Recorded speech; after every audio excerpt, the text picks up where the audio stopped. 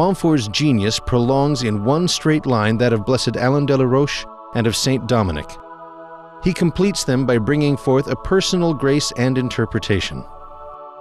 Commenting on de Montfort's book, Father William says, "It goes far beyond mere research. We might say that it contains everything that can be said about the Rosary, about its content and form, its real worth, about the instruction necessary for its application and use." The Secret of the Rosary was written almost 2.5 centuries ago, it is true, but it has lost none of its freshness and timeliness. Indeed, today, in the light of the specific requests of Our Lady of Fatima, it will be doubly welcomed by all true clients of Our Lady. We feel confident that it will bring many souls to a better understanding of the Rosary, not only as a prayer, but especially as a way of spiritual life. A White Rose for Priests.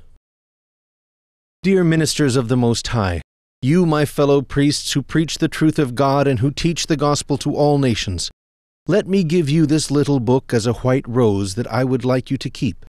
The truths contained in it are set forth in a very simple and straightforward manner, as you will see. Please keep them in your heart so that you yourselves may make a practice of the Holy Rosary and taste its fruit. And please have them always on your lips, too, so that you will always preach the Rosary and thus convert others by teaching them the excellence of this holy devotion. I beg of you, beware of thinking of the Rosary as something of little importance, as do ignorant people and even several great but proud scholars. Far from being insignificant, the Rosary is a priceless treasure which is inspired by God. Almighty God has given it to you because He wants you to use it as a means to convert the most hardened sinners and the most obstinate heretics. He has attached to it grace in this life and glory in the next. The saints have said it faithfully, and the popes have endorsed it. When the Holy Spirit has revealed this secret to a priest and director of souls, how blessed is that priest! For the vast majority of people fail to know this secret, or else only know it superficially. If such a priest really understands this secret, he will say the Rosary every day and will encourage others to say it. God and His Blessed Mother will pour abundant grace into his soul, that he may become God's instrument for His glory.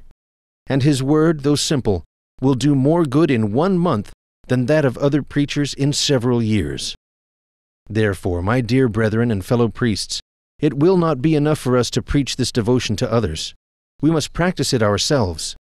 Even if we firmly believe in the importance of the Holy Rosary but never said it ourselves, people could hardly be expected to act upon our advice, for no one can give what he does not have. Jesus began to do and to teach. We ought to pattern ourselves on our blessed Lord, who began by practicing what He preached. We ought to emulate St. Paul, who knew and preached nothing but Jesus crucified.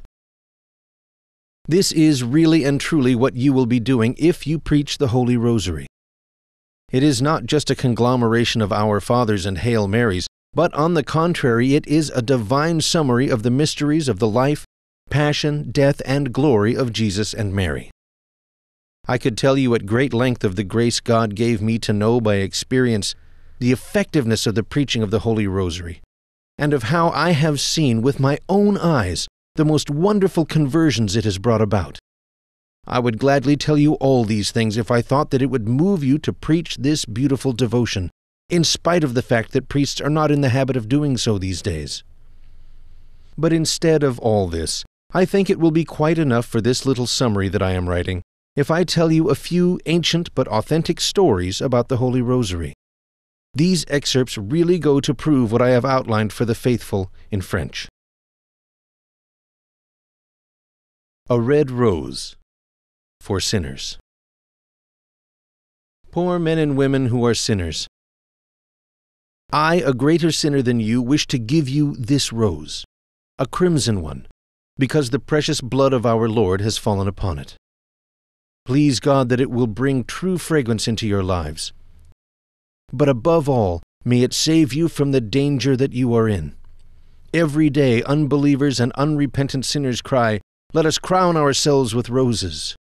But our cry should be, "Let us crown ourselves with roses of the Most Holy Rosary." How different are theirs from ours. A mystical rose tree for devout souls. Good and devout souls who walk in the light of the Holy Spirit, I do not think you will mind my giving you this little mystical rose tree which comes straight from heaven, and which is to be planted in the garden of your soul. It cannot possibly harm the sweet-smelling flowers of your contemplations, for it is a heavenly tree, and its scent is beautiful. It will not in the least interfere with your carefully planned flower beds, for, being itself all pure and well-ordered, it inclines all to order and purity. If it is carefully watered and properly attended to every day, it will grow to such a marvelous height, and its branches will have such a wide span, that far from hindering your other devotions, it will maintain and perfect them. Of course you understand what I mean, since you are spiritually minded. This mystical rose tree is Jesus and Mary in life, death, and eternity. Its green leaves are the joyous mysteries, the thorns the sorrowful ones, and the flowers the glorious mysteries of Jesus and Mary. The buds are the childhood of Jesus and Mary, and the open blooms show us both of them in their sufferings, and the full-blown roses symbolize Jesus and Mary in their triumph and glory. A rose delights us because of its beauty. So here we have Jesus and Mary in the joyous mysteries.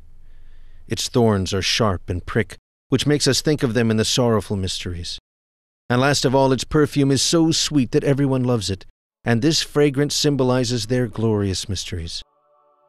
So please do not scorn this beautiful and heavenly tree, but plant it with your own hands in the garden of your soul, making the resolution to say your rosary every day.